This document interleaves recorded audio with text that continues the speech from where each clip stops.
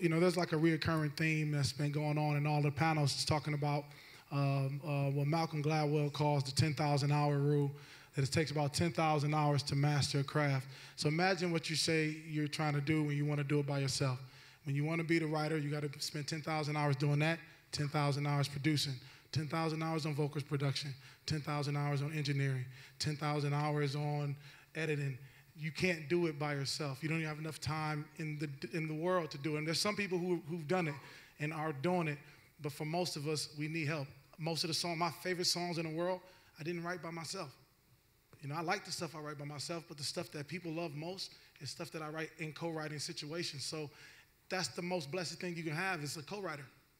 Books you didn't read and movies you didn't read and watch, and, you know, you get it. You understand what I'm saying? We need those other minds and those other influences, so don't push that away. And most sessions are co-writes. Period. Yeah, most sessions are at least 3 writers. Even if you send it yourself, they're going to be like, VB, we love this, bro, but Dream is about to write the rest of this.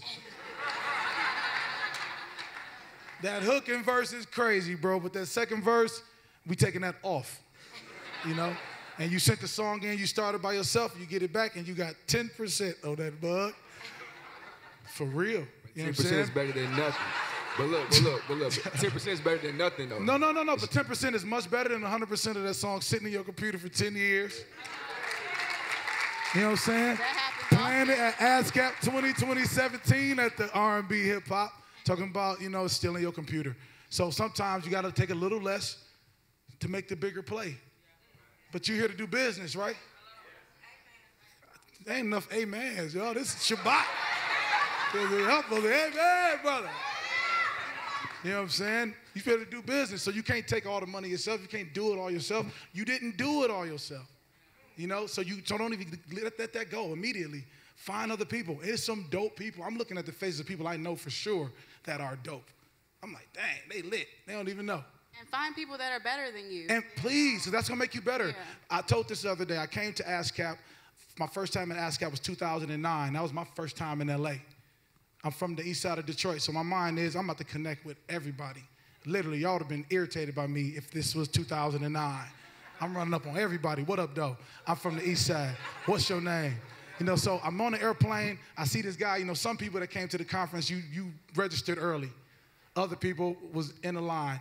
You know, somebody in the line right now, the conference over, and they trying to get in. You know what I'm saying? So I was that guy, the super late guy, you know what I'm saying? But I see this guy on the airplane, he got his tag, and the tag says, you know, ASCAP. I said, I'm going to that conference, the OG. You know, he like, well, I'm going to a rehearsal. Before I go, you can come with me. I'm like, oh, shit, I'm going with you. You know what I'm saying? We get to the rehearsal. His name is Reggie Boyd, who happens to be a legendary guitar player. Walk in the room, his MD is a guy named Fishbone, who's a legendary drummer, MD. So I'm lit. Oh, baby, I'm in the Matrix. Let me sit back. This guy walks in a room named Timothy Bloom, and the kid starts playing his song. And the song is so incredible. I had about 80 demos in my bag. On the way out, I dropped this is before I even come to the conference, I dropped all the demos in the dumpster. Listen to me. This kid's music was so incredible. I am not playing this shit I got for nobody. So this trip is a build relationship trip. You hear me? If you ain't got the sound, it's all good. Music is forever growing and forever going. I mean, some of the legends that we came up on are dead and gone now. So all you need to do is keep growing. This ain't the time. You know, I thought I was ready. Cuz just killed me. You know what I'm saying? I'm writing my little hooks. He writing from the soul. You know what I'm saying? That's a whole different song. So let me stop with my games and go back in my soul and find some deeper songs.